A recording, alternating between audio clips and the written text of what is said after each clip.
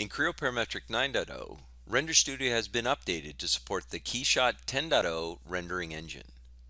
The key benefit of this new version is the support of the Denoise functionality in regular CPU mode. Denoise was first introduced in Render Studio as part of the Creo 8.0 release for GPU mode only.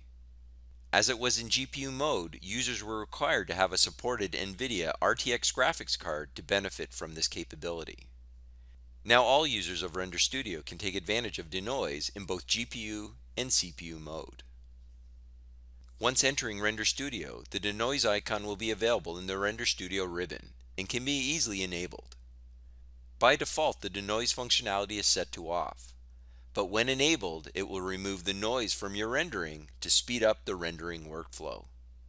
Now with this enhancement, you will improve the overall quality and performance of your renderings, regardless of the mode you are running in.